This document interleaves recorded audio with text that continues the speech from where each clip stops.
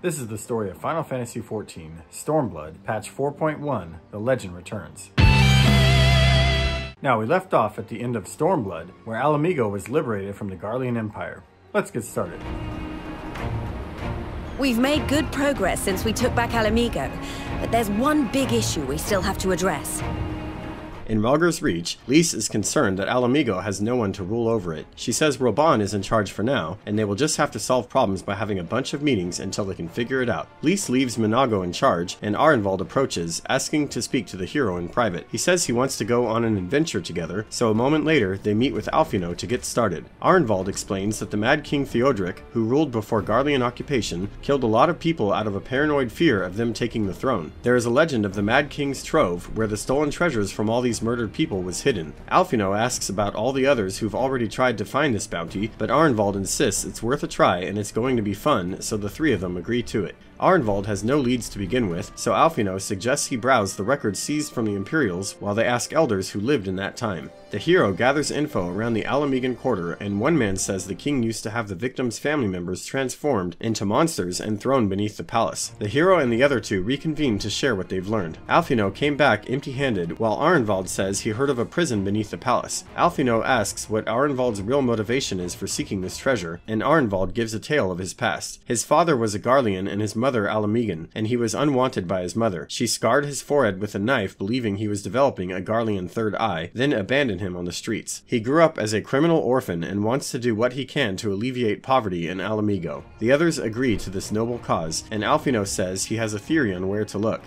He takes them to Loch Seld and says that during the 5th Astral Era, the city of Scala was here but it fell, and at the end of the 6th Astral Era, this long deserted city was flooded. Alphinaud theorizes that these flooded ruins are the darkness beneath the palace referenced in legend, and the monsters he created were put there to keep people out. So it's likely this treasure trove was buried here. Alphinaud and Arenvald leave to explore the prisons while the hero dives deep underwater to the bottom of the lake. After some exploration, he finds an old stone door. On his link pearl, Alphinaud rings and says they found a magically concealed portal as well. Both parties agree to enter their respective doors.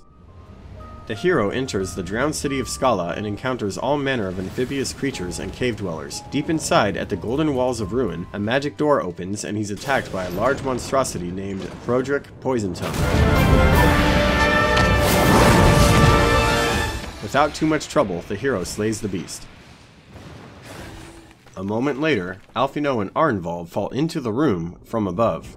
Oh, bugger it. Ah, it seems both our paths led here. Very good. By the 12, there is even more than I imagined.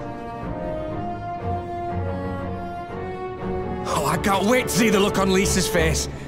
Thanks for believing in me, you two. They return to Ala Mhigo immediately to speak to Lys. She says she didn't even know the treasure was real and is very pleased with the plan to donate it to the city to help alleviate poverty. Just as that's settled, a soldier arrives breathless and says an angry mob is gathered in the city. Lys and the heroes run there right away. Step back, all of you! Like hells we will! We know who you've got in there!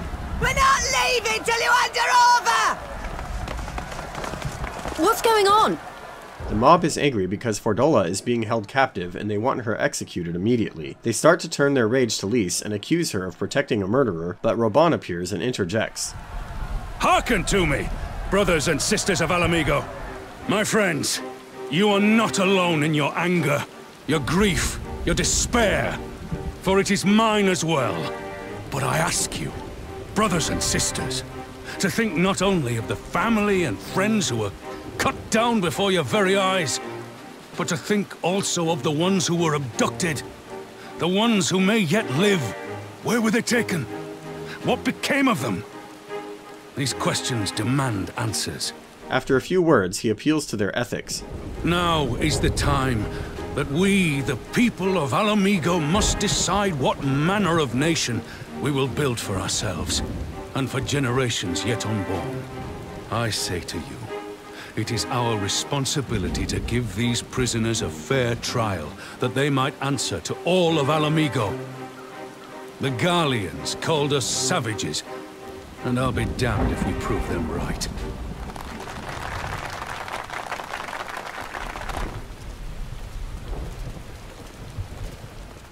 After the crowd disperses, Lys thanks Roban. Mhigo says that in other areas, civilians are attacking their neighbors who had previously worked with the Garleans. Lys says these are trying times, but she will pull it together before the upcoming meeting of leaders. Roban says the matter of Fordola must be settled before said meeting, as not to risk disrupting proceedings. The heroes enter her prison to have a word with her.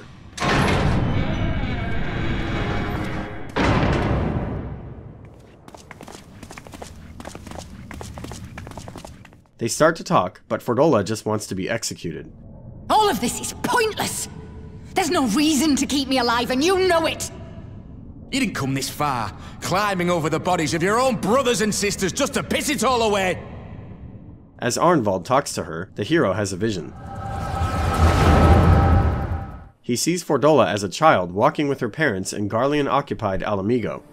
Lord Gaius is a great and honourable man who looks after all of Ala Mhigo. He's very busy, and if we don't hurry, we'll miss our chance to see him. Filthy tin-head lovers.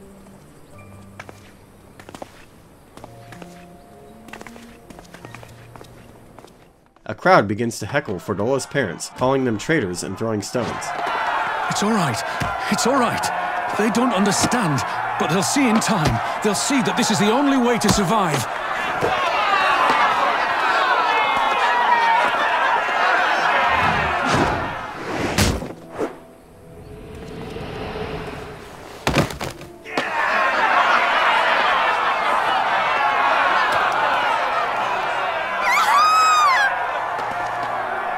Let the savages have their fun. They'll be more compliant once they've tired themselves out. Fordola, please! You already have citizenship. Why would you want to become a soldier? Can't you see? Citizenship means nothing to them. If you're not a pure-blood Garlean, you're no different from any other savage. So I'll play the part. I'll join the Legion and I'll make them respect me. And when the mob see that, they'll think twice before throwing their stones. It'll be hard, humiliating. They'll try to break us, send us crawling back to our own kind, but we won't, no matter what. We'll bleed for them, die for them if we have to. We'll do whatever it takes to be free!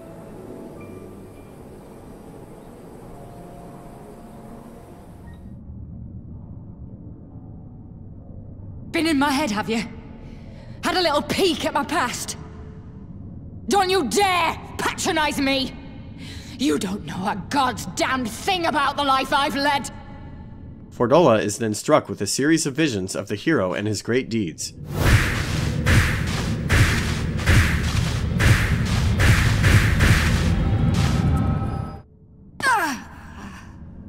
The things they've done to you. The lies, the betrayal, the endless fighting. Yet there you stand, unbroken. How? Why? You still have time, Fordola. Think about how you want to spend it. Let's go.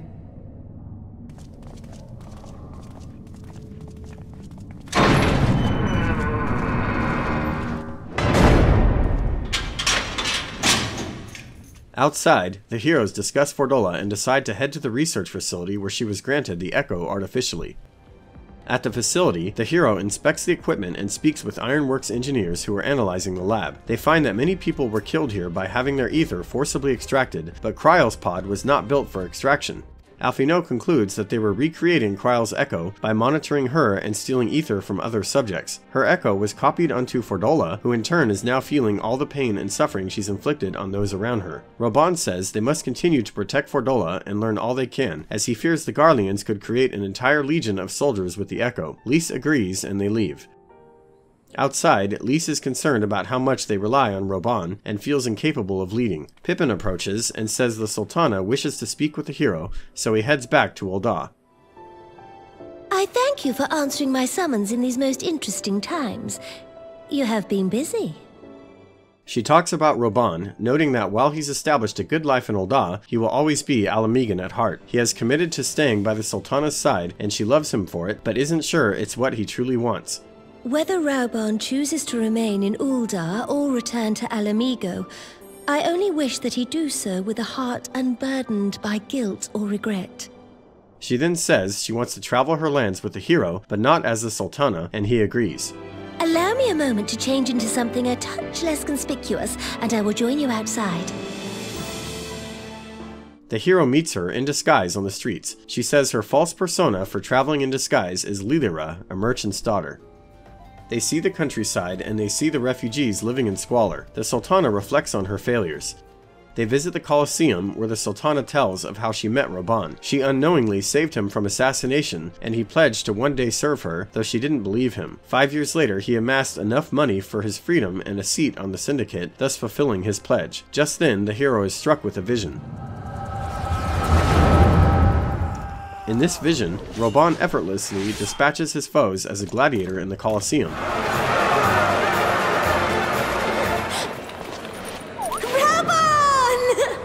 Your Grace!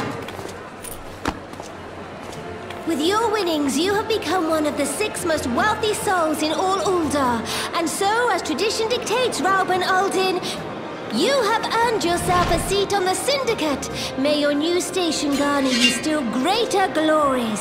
I am honored, Your Grace, and vow to serve with every fiber of my being from this day till my last.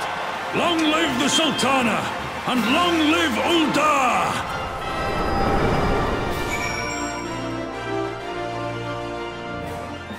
Next, they visit the room that houses the Thaumaturge's Guild. She gazes upon the Shrine of Nald and hopes she has what it takes to lead her people well. She says many refugees are preparing to return home to Ala Mhigo and she wants to help. Godbert Manderville is a syndicate member she trusts who has hired many refugees, so she wants to speak with him for advice.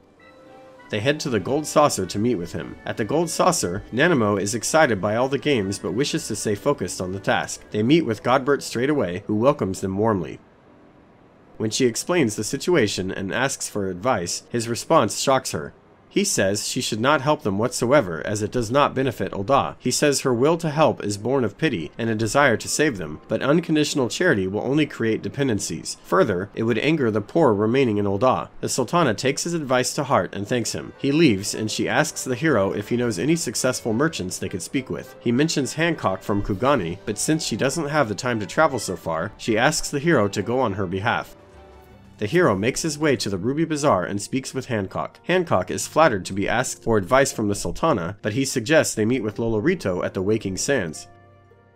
Back in Ul'dah, the Sultana initially dislikes the idea, but decides it's for the best.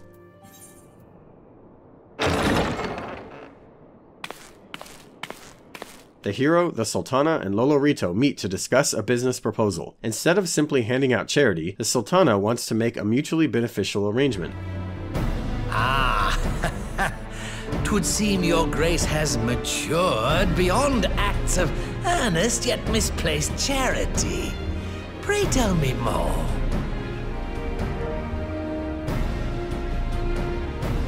To summarize, in return for facilitating the repatriation of refugees and assisting in the establishment of new industry in Ala Mhigo, you ask that a proportion of all subsequent profits be promised to Ul'dah. They discuss the saltery in Girabanya, a place that has room for refugees to settle as well as an abundance of salt for building an industry. Salt has ever been a transformative ingredient, and in this instance I dare say it could transform a modicum of effort into a mountain of gil. The local citizens will need to be consulted, of course, but I trust the East Uldanar Trading Company can be relied upon to provide its assistance in negotiating a mutually beneficial arrangement. He agrees, and a deal is struck.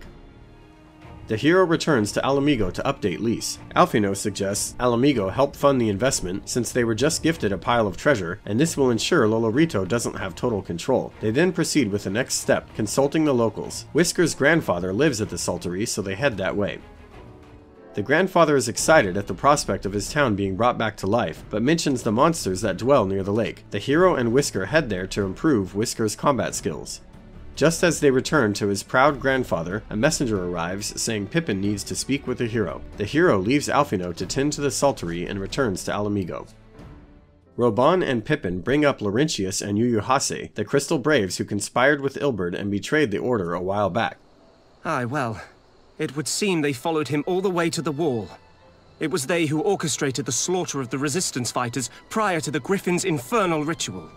They have been captured and will soon be receiving their judgment, but Roban has more to say, so they go for a walk. Roban feels partially to blame for Ilberd's crimes, but is thankful that Ala Mhigo is finally free. Which means my work here is done.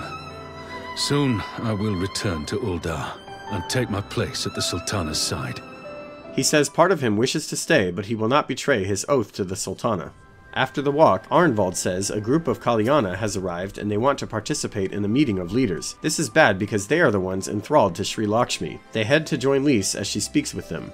As a compromise, Lys allows them to participate in the meeting so long as they leave all crystals behind, even their jewelry. Once they're gone, Roban urges they take extra precautions, so the other scions come along. Y'shtola and Thancred agree to be on standby outside while the others attend the meeting.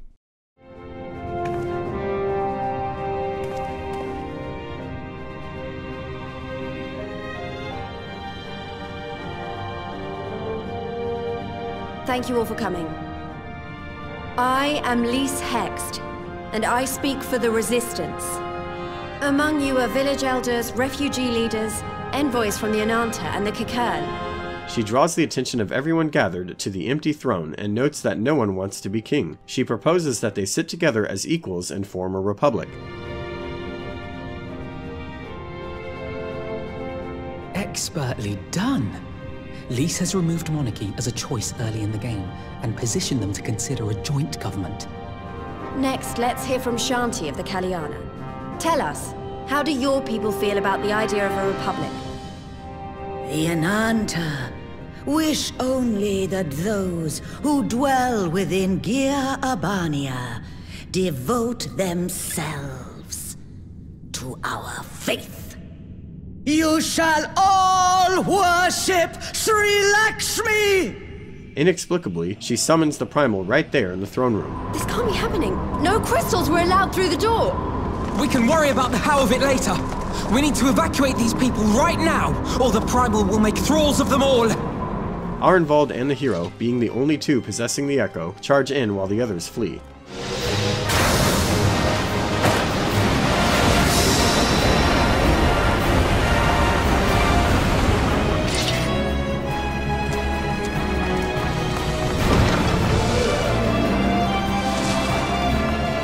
Damn it! The guards were already turned! Being outnumbered, Lys has a wild idea and runs off. Whatever she's about, she'd best make it quick. The hero faces the primal Sri Lakshmi once again, but with Arenvald by his side.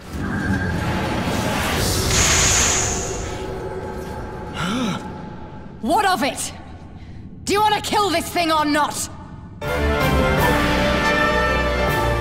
Together, they slay the primal.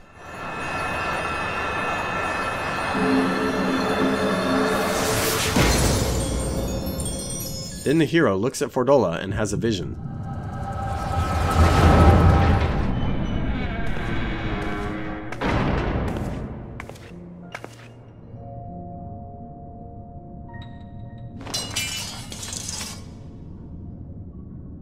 Lys tells her a primal has been summoned and they need someone with the Echo to help. I told you before that you still had time, but things have changed. I need your answer now. You can end it like Xenos, or you can fight for Ala Mhigo. Your choice.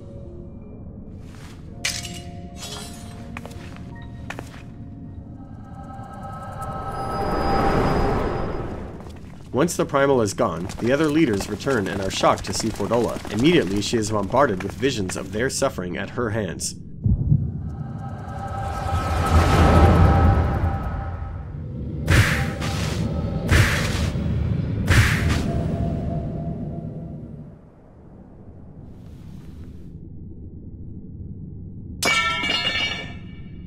It's done. Take me back to my cell. Ragnfrid from Alagana says she is not forgiven, but he thanks her. For standing against a primal and saving us from servitude. You have my thanks.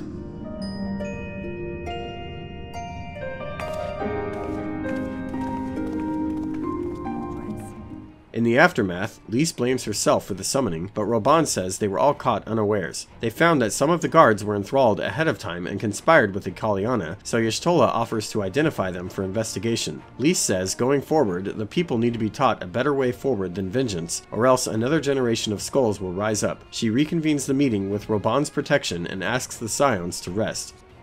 That night, Roban and the hero speak alone. The meeting is over. The envoys have chosen to instate a government model on Ishgard's House of Commons, a ruling body of representatives elected by the people. The hero steps aside so the Sultana can approach and speak with Roban in private. Your Grace, there was no word. Rauban Aldin, you are hereby dismissed as General of the Immortal Flames and relieved of your seat on the Syndicate. But, Your Grace... She tells him to stay and rebuild his homeland. Did you think me oblivious to the anguish in your eyes when you spoke of returning to Ul'dah? For years and years, we have trusted one another. Yet now you refuse to confess your heart's desire? I swore an oath to you that day on the sands. I pledged my sword. She says he's done a fine job, but it's time for him to be at home. So follow your heart, please. You are home. You are free. No more.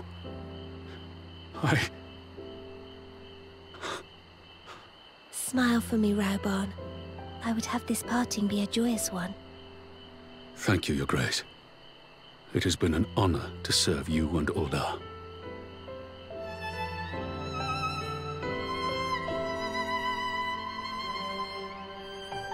The hero returns to Lys and the others.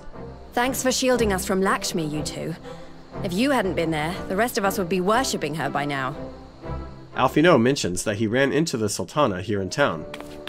Are you in the habit of gossiping about the affairs of royalty, Master Leveilleur? Certainly not, Your Grace. I was merely informing my companions. Be at ease, Alphinaud. 'Twas only a jest. But I must yield the floor to Rauban. He has an important announcement to make. He says he's no longer in the Syndicate of Ul'dah nor leading the Immortal Flames, but Pippin will take his place. So, does this mean you're staying? Aye. That seems to be the way of it. I would be glad to aid you in rebuilding our nation, if you'll have me. If, he says. Welcome home, Rauban.